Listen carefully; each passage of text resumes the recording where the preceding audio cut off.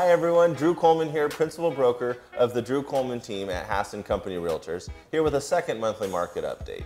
So busy season is starting to wane, but there's still a ton happening in and around the Portland area, and sales prices are still increasing. We'll tell you how in a few seconds exactly how that's going down. As always, we're going to keep this brief. Here's what happened in July. So the Portland metro area's average sales price increased 2.3% from $505,544 to $517,257. When you compare that average to what it was last year in July, that's a 9.3% increase. This is the opposite of the national average, which went down almost 1% in the prior month, which is the most up-to-date national data that exists.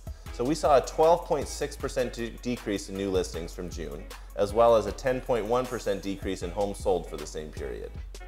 When you compare those numbers to the year back, which was July of 2016, there are 2.6% fewer new listings. However, closed sales have increased by 3.7%.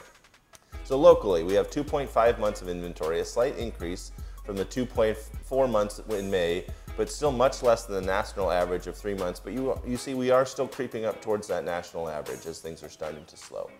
The most active region was Southeast with 332 new listings. However, Tigard Wilsonville leading the way again with closed sales at 214. That's it for this month. Check in with me next time, and until then, visit drewcoleman.com if you have any questions for our local team. Thanks for watching. I'm Drew Coleman.